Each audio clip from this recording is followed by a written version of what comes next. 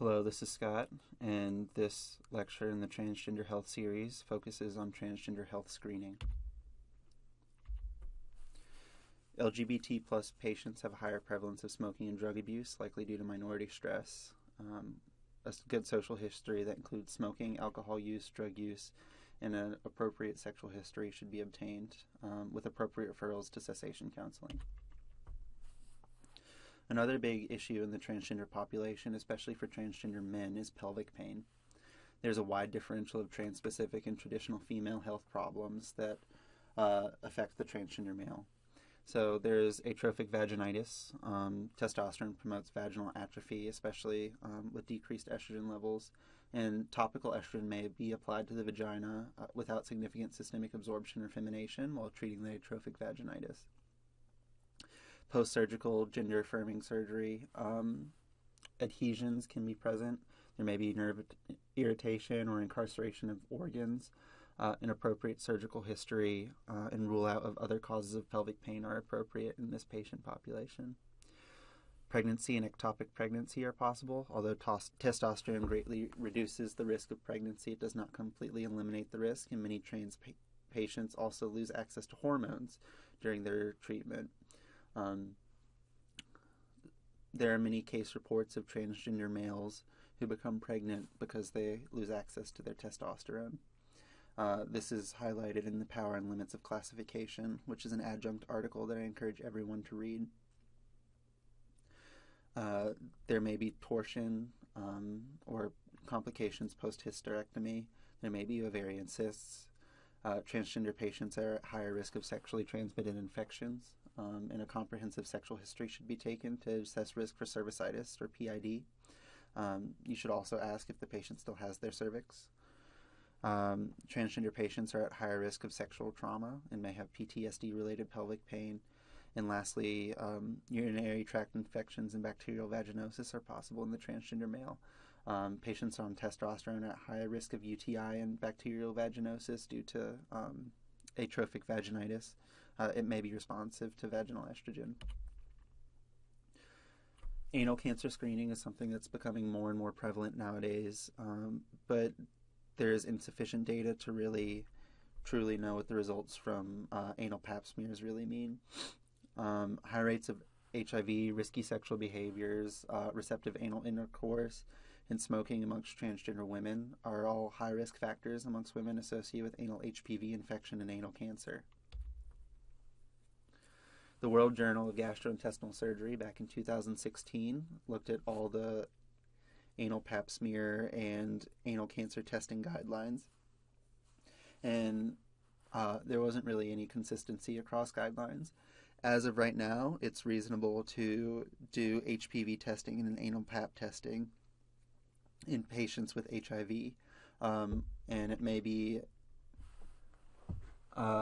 reasonable to do anal pap testing and HPV testing along with digital rectal exams in transgender patients as a whole, although you should always take a good sexual history and ask about HPV vaccination before proceeding with tests.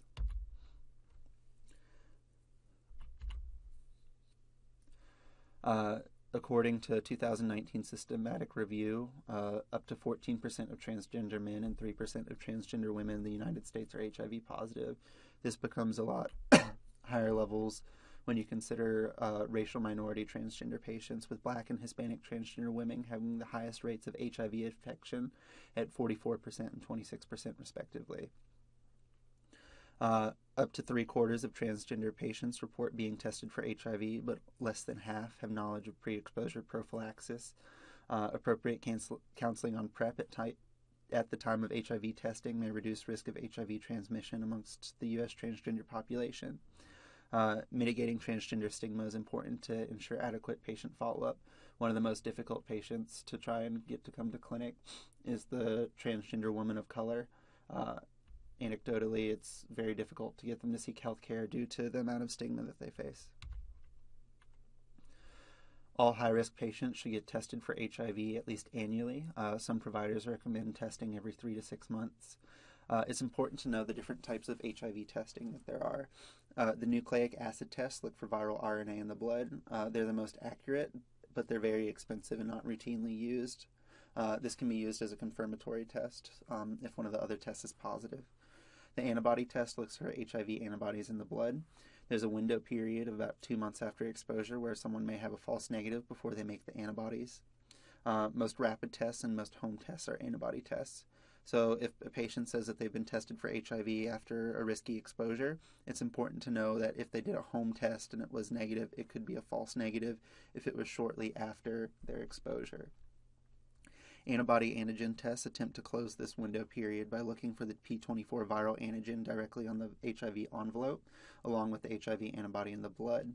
It's the most accurate, commonly used test. It mitigates the window period, and it's the test that we use here at our in-house testing at UVA. There may be a false positive on this test, though, with some cross-reaction with the P24 antigen, and so often nucleic acid testing is needed for confirmation. PrEP, or pre-exposure prophylaxis, is a once-daily dose of emtricitabine and tenofovir. Brand name is Truvada. I think Descovy is also a new HIV medication that is also used for PrEP that has come out. It's used to prevent HIV infection in high-risk individuals.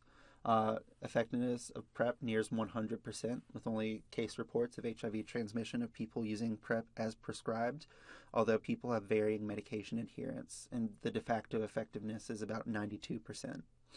Patients taking PrEP should get routine HIV and STI testing to prevent the development of resistance to the medication should the patient become infected.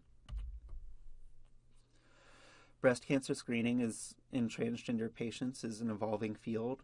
Transgender women in a 2019 nationwide cohort study in the Netherlands were found to be at a 46 times risk of breast cancer risk increase compared to cisgender men, but have lower risk than cisgender women. Transgender men have reduced risk compared to cisgender women, but have increased risk compared to cisgender men also. Invasive breast cancer in transgender women was rapid in onset in this population study, with an early age of onset suggesting that